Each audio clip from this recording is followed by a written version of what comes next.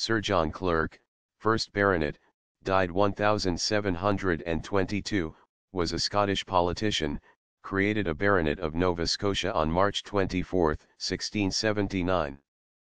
Sir John served in the Parliament of Scotland for Edinburghshire, and, in 1700, acquired the lands and barony of Laswade, near Edinburgh. Sir John was the eldest son of John Clerk of Penicuik and Mary, daughter of Sir William Grey of Pittendrum.